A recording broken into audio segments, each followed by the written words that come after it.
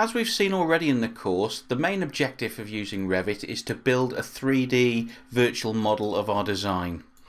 So here's a very basic 3D model I've got here. We need some way of controlling the height of all these different elements, be it the height that the wall starts at here, the height that the wall goes up to, the height for these doors and these windows. This is where levels come into play in Revit. I'm just going to switch to a south elevation, and here we can see the 4 levels that I have set up in my project, and you can think of levels simply as 3D horizontal planes or datums that control the height of different elements within your model. Now, a few basic things about levels. They are always perfectly horizontal. You can't create a sloped level. That's not to say you can't have sloped elements in your model. You certainly can. Ramps, even walls, roofs, obviously. But the datums or the levels themselves that those elements relate to are always horizontal. The levels themselves are infinite in their application. What they do consist of is a 2D graphical representation of where that datum is. So for example, if I had part of my building that was over here in my model world, it could still make use of these levels even though the level line, the 2D graphical part, only extends to there. So in the rest of this unit, I'm going to show you how to create levels, how to modify and manipulate them, and how we use them in conjunction with our Revit elements.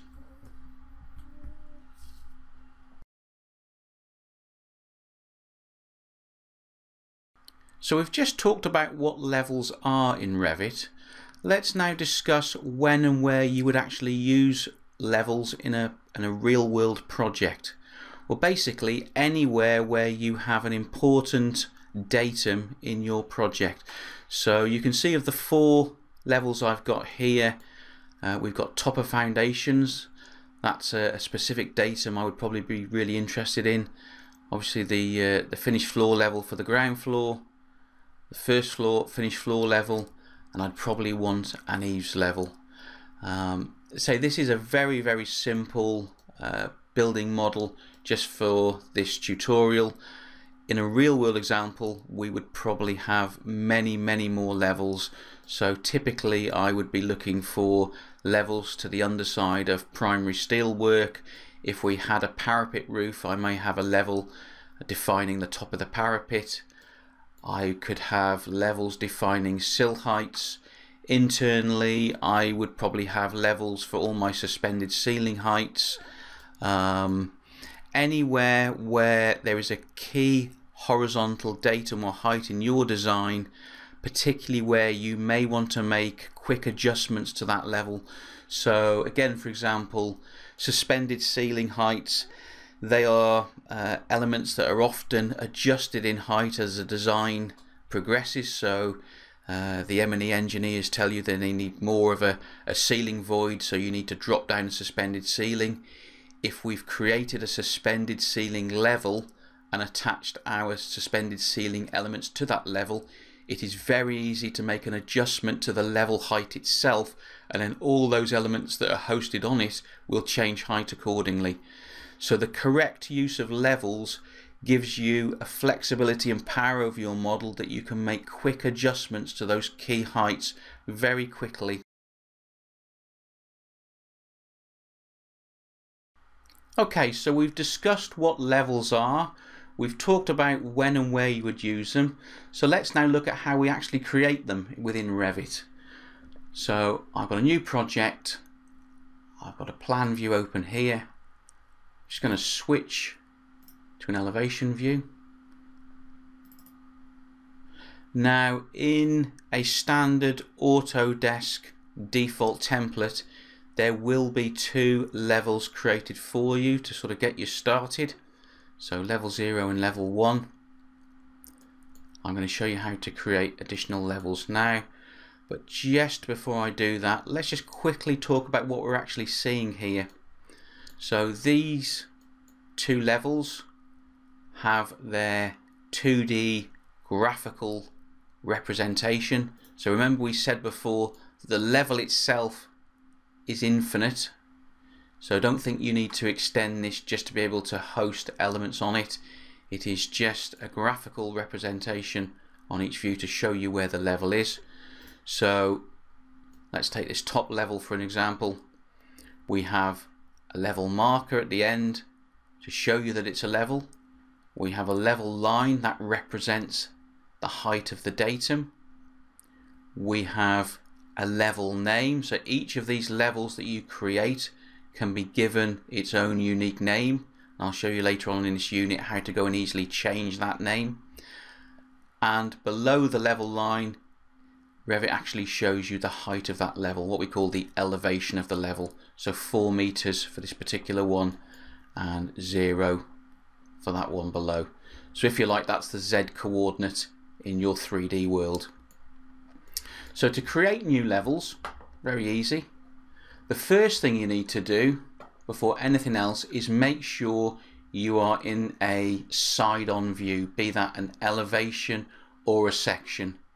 Because these are horizontal planes, if you're in a plan view, you can't create them. So I'll just show you that effect now. So if we go to architecture, we move along near the end of the ribbon to the datum panel, we can see we've got level there, the keyboard shortcut LL. But I just wanted to show you that if you're in a plan view, that level tool will be grayed out. It's quite a common thing to happen for beginners. They want to create new levels and they wonder why they can't activate that. It's because you're in a plan view. So let's go back to an elevation. You can see now that tool becomes active. So hit level, and I'm simply going to have 2 clicks to define that level line. Now Revit will detect levels that are already set up, so it's offering me what we call an alignment line. I'll cover that very shortly in a separate unit. So it's been helpful and offering me to line up the start of that level with the ones below. So a single click to start, and again it's offering me an alignment line to line up with the other levels. I can accept that, or I can have that line extend wherever I need it to be. So I'm going to go ahead and click to place the level, and I can carry on creating levels.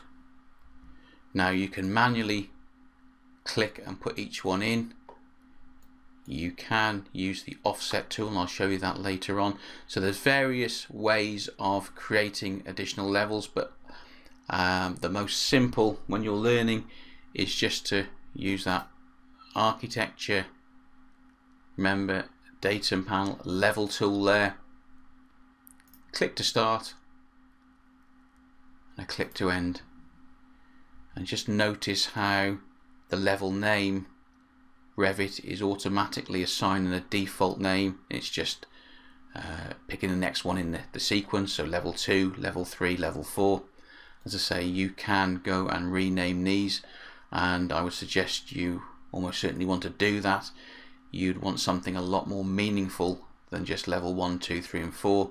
So we talked about sort of top of foundations, underside of primary steelwork, something that's more meaningful to you and the rest of the design team.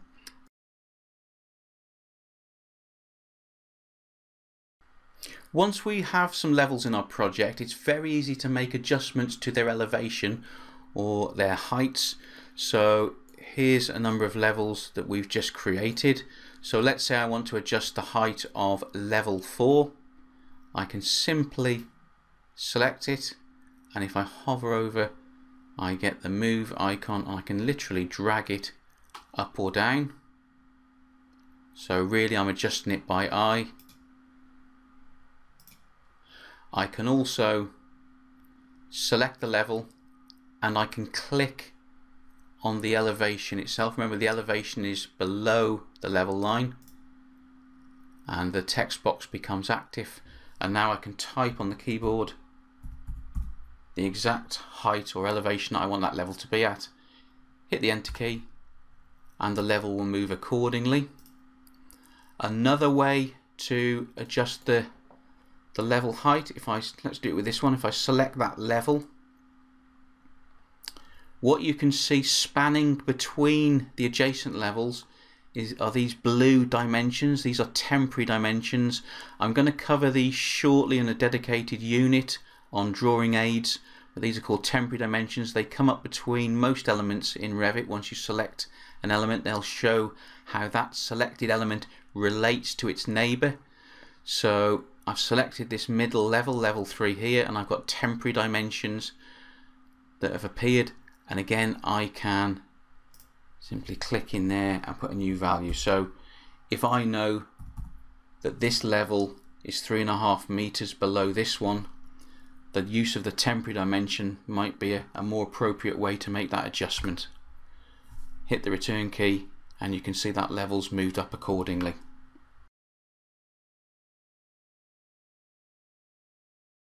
We've already seen how Revit gives each new level a unique name, generally based on the level before, the next available name in the sequence, and we've said that you would probably want to go and rename these levels and give them names that are much more meaningful that actually relate to the datum that's important to you in your design. So renaming a level is very easy. Just select the level in question. You need to select the level first, then you can go and click on the level name and you can change it. So we'll call this one eaves height. Hit the enter key. Now you'll always get this box that comes up. Would you like to rename the corresponding view? And that is because for each level that we created, remember each horizontal datum, Revit created a bespoke floor plan view associated with each level.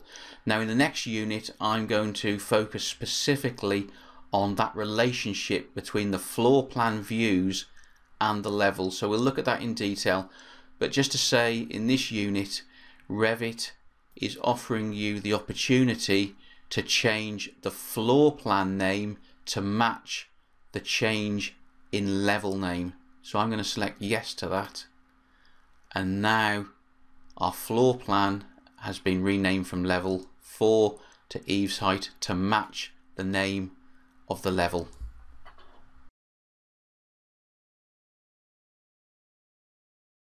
Earlier on in the course you'll recall that we discussed view specific controls. These are the set of icons that can be found at the base of each window.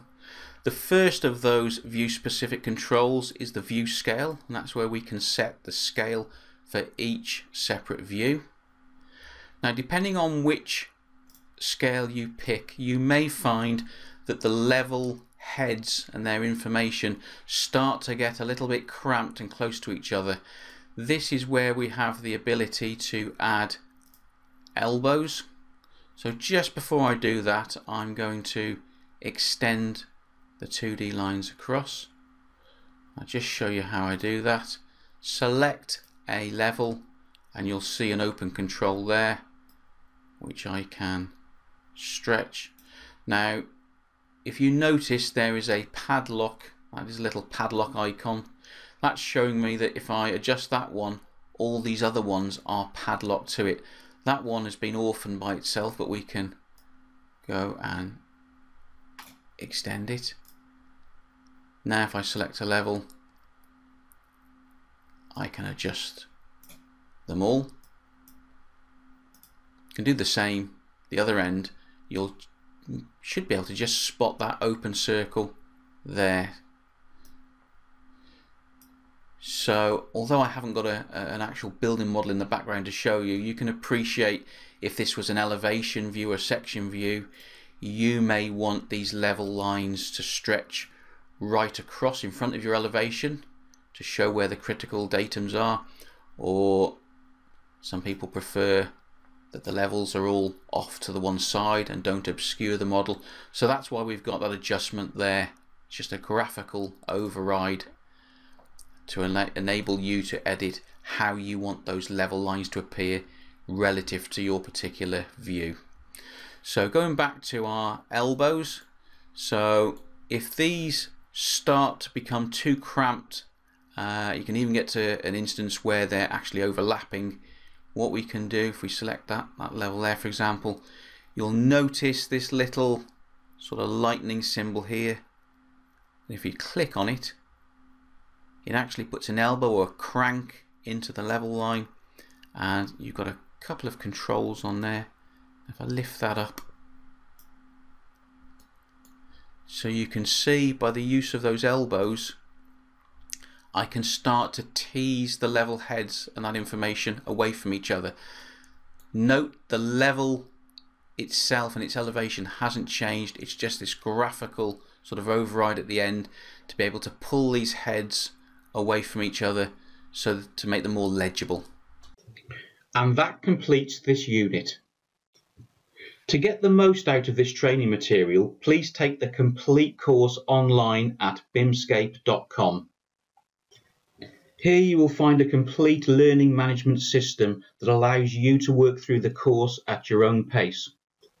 Comprehensive written tutorials provide additional information to that found in the training videos. Mark each unit as complete as you finish it and move on to the next. At any point you can return to any of the units you have previously completed to go over the material again. If you'd like to take this course online, please visit www.bimscape.com/Revit for details.